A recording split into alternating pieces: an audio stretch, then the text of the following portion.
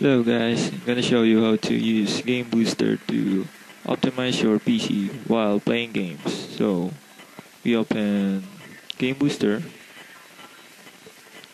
Under Gamebooster, click Tools if you want Gamebooster to automatically optimize your PC, or click Customize. Okay, under Customize, you can select all the unnecessary services that Windows are using to disable temporarily. Okay, so here are the services that I have selected, and click next. Under non-Windows services, VMware, AVG. I did not selected AVG for me, so click next. So sidebar, Rocket Dock. So there are two options here. You can use gaming mode power plan, or you can select keep current power plan. So it's up to you. So when using Gamebooster, you can temporarily disable all services that are running in your PC, and it can bring back all the services again after playing your games. So okay, you can also set Gamebooster to automatically bring back your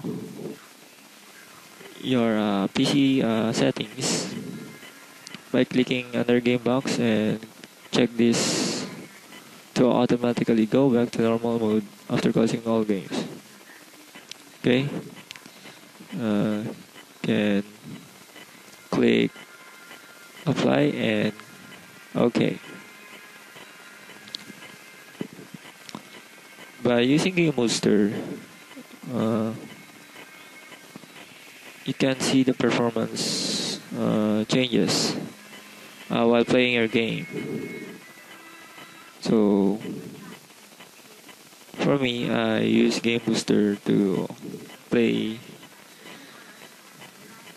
Crisis 2. So here are my specs: 2 gig, 64-bit operating system, Windows 7 Ultimate. With just only 2 gig of RAM, I can play Crisis 2. So I'll show you this. Okay, Crisis 2. To use Gamebooster, you must install all the necessary updates for your drivers. Your video card, your sound card, your chipset drivers, and other drivers that are installed in your PC. So you can also use Gamebooster to install all the updates for your drivers. So try to use Gamebooster to play Crisis 2 with only 2 gig of RAM, and you will see the result. Try it for yourself. Okay, good luck.